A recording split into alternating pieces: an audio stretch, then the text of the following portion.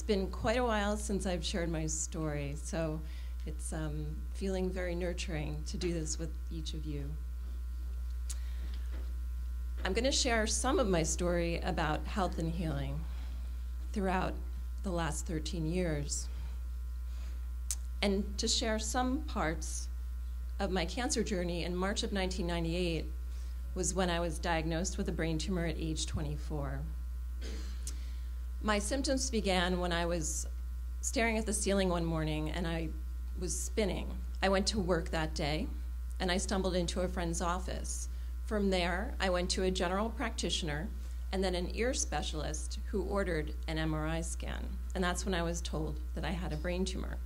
I knew nothing about cancer, not too much about health, but I did know that I should seek out multiple opinions. So I consulted with several medical institutions, and I chose to have brain surgery at the National Institutes of Health.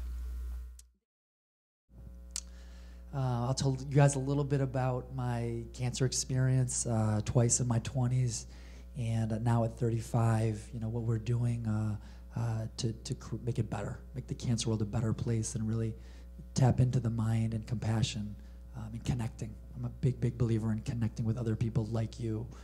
Is a great way to help deal with our cancer and find a way to find peace. Again, my name is Johnny Immerman. I was 26 years old when I got diagnosed with testicular cancer. I was like many of us, young, you feel good. You didn't. It was the last thing you were thinking about on your mind when you got diagnosed. And mine started in my left testicle and spread up into my pelvis and stomach. So I had surgery right away to remove the left testicle. That was the first step. And then you go right into banking sperm. And I'm very open about everything, first of all. So please, I think we all are. I'll speak for all the panelists. When you guys have questions afterwards, please ask them. From my early 40s, I struggled for 10 years with symptoms of breast cancer: lumps, discharges, and pain. Every mammogram, extra view, needle, and surgical biopsy was negative. I deferred to experts when told the lump that bothered me, which did turn out to be cancerous, did not bother the chief surgeon of a prestigious hospital. After my first digital mammogram, literally 10 years later, a surgical biopsy revealed ER-positive breast cancer. I had the first of 2 mastectomies. 6 weeks after the first, my right arm flared with lymphedema.